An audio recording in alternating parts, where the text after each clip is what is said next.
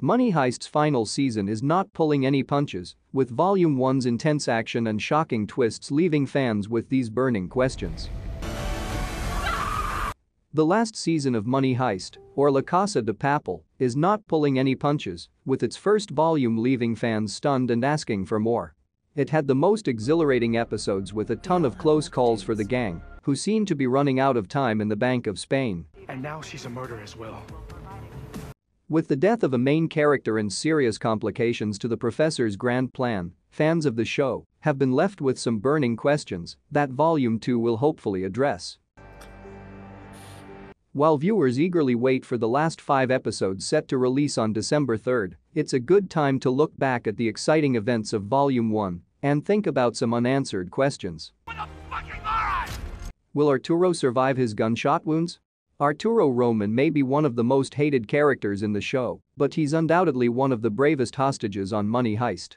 His braveness is unfortunately often accompanied by recklessness and arrogance, which is evident in his actions in Volume 1.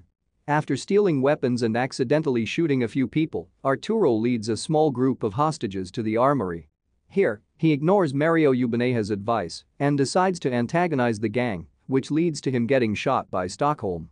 The protagonists immediately resuscitate him and send him outside to get treatment. This is the last time fans see the character. He may return for the final episodes, if only for Denver, to complete his redemption arc and take revenge for both Stockholm and Moscow. Is Inspector Sierra joining or betraying the gang? Inspector Alicia Sierra's story arc took a shocking turn in Season 5. After she locates Sergio's hideout, Alicia finds herself in the strange position of having to give birth with the professor and 2 of his accomplices tied to their chairs. What? She makes the right decision by letting Sergio go, as he doesn't hesitate to help her deliver her baby girl, Victoria. Alicia is known to be brutal and unforgiving, but this season proved that she's also human.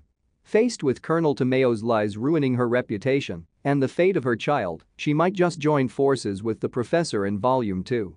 However, there was that scene in the restroom where she hid nail clippers in her clothes. She could be plotting against the gang as well, using her time in the hideout to figure out their plan and find a way to steal the incriminating recording to bring down Tomeo. I'm accessing the system. Is Berlin's son going to play a significant role? One of the ways Money Heist was ruined for some fans was when it started to overuse flashbacks, specifically when telling Berlin's story. This continued in Season 5, this time showing Berlin's complicated relationship with his secret son, Raphael. Berlin seems to have passed on his love for heists to his otherwise normal son, who was satisfied with studying cybersecurity and searching for day jobs. Unlike previous flashbacks that only served to highlight Berlin's backstory, the flashbacks in the first volume may be hinting at Raphael's appearance in the final episodes. Now that the walls are closing in on the gang, they might need outside help. Raphael and Berlin's ex-wife, Tatiana, could step in and help save the day. It's also possible that the 2 were part of the heist from the start, with the professor secretly collaborating with them to create the foolproof plan. If you really want something in life, you have to steal it from somebody else. How will Stockholm deal with her trauma? Stockholm is undeniably one of the bravest characters in Money Heist. Despite not having the stomach for violence like the other hardened criminals in the crew, she left her average job to join the heist and live as an outlaw. Her background is emphasized by her reaction to shooting Arturo, as she's obviously horrified by what she's done. In the last and most intense episode in the first volume, Stockholm starts to see visions of Arturo everywhere. It happens once as she's treating Helsinki, who notices and says that he recognizes that she has killed someone for the first time.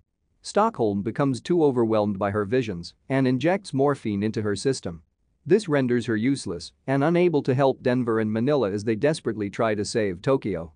It'll be interesting to see her navigate these symptoms, as well as how the gang will react to her drug use and her visions in the next volume.